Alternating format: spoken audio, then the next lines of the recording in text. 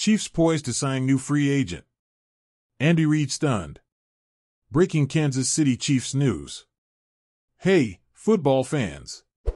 The Kansas City Chiefs are eyeing a big move to bolster their defense, and this one's got everyone talking. They're considering bringing in veteran cornerback Stephon Gilmore to strengthen their cornerback position. Now, even with talents like Trent McDuffie, Jalen Watson, and Joshua Williams, the Chiefs are looking to add some veteran stability. Marcus Mosher of the 33rd team thinks Gilmore would be a perfect fit for the Chiefs. He points to Gilmore's vast experience and his ability to bring stability to the cornerback room, especially as the team moves beyond the L'Jarius Sneed era.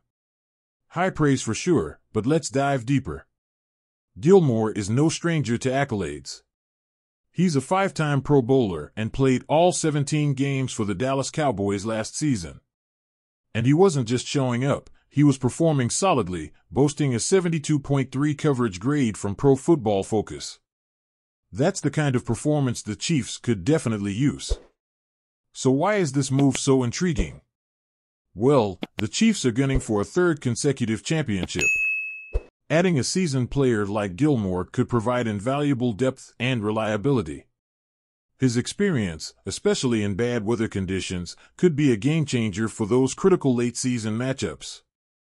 Now, the Chiefs already have a promising crop of young cornerbacks. But the decision to sign Gilmore will hinge on the team's assessment of their current roster and the potential ripple effects on other players. It's a delicate balance, but one that could pay off big time.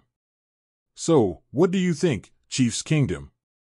Is Stephon Gilmore the missing piece to solidify the Chiefs' defense and push them toward another Super Bowl victory?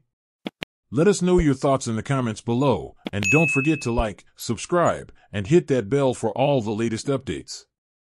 Until next time, this is Chiefs Breaking News, signing off.